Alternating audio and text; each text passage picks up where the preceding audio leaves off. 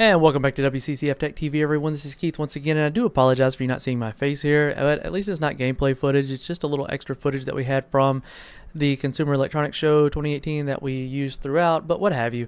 Let's get on into the real news here. The real news is the fact that high-end graphics cards has reached insane pricing levels.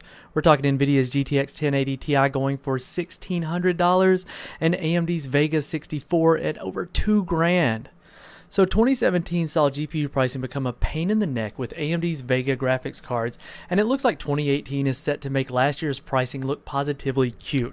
AMD's Radeon RX Vega 64, which has an MSRP of $499, was easily available at the $599 to $799 mark within the months following its release. It's now, however, floating at roughly $2,100, whereas NVIDIA's GeForce GTX 1080 Ti, specifically the EVGA for the Win 3, is going for as much as $1,600, which is significantly over the price of the $799 to $899 that we have seen it sold for it in the past.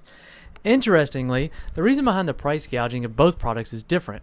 Vega 64 is simply a beast at XMR mining, and if you remember previously we discussed that in an article, and it can actually outperform the Volta-powered Titan at 2100 hash per second. This means that the price of $800, you'll be able to make the card pay for itself in electricity it consumes in just over 4 months. And that's an insanely good deal for miners all over the world, but not so much for everybody else. Now, NVIDIA high-end graphics cards, on the other hand, are up right now because of lack of competition. I mean, after all, Vega 64 is completely MIA and rarely available, and this in turn is causing the GeForce GPUs to spike in price as well.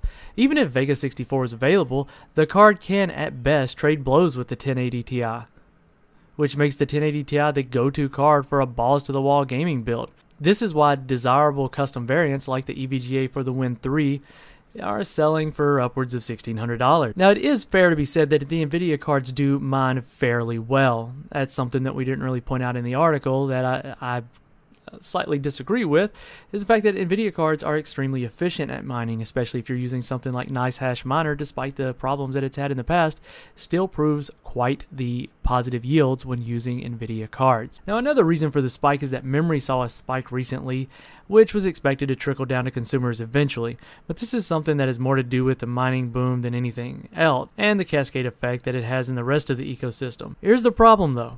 Even if AIBs or IHVs introduce more supply into controlled prices, this isn't something that can come down easily until mining itself becomes unprofitable. It's even possible that the days where cards sold for MSRP are over and market equilibrium will decide its selling price from now on. The fact that Radeon will not be introducing any higher end cards in 2018 really doesn't help with the entire situation, putting even more pressure on the current lineup of GPUs. We should see temporary alleviation in prices at regular intervals as manufacturers increase supply, and if you're in the market to buy a GPU, well, snack them up as fast as you can because they likely won't stick around for long. Hopefully, at least for those budget buyers, the upcoming Ryzen 5 2400G and the Ryzen 3 2200G may bring some relief for the entry-level gamer.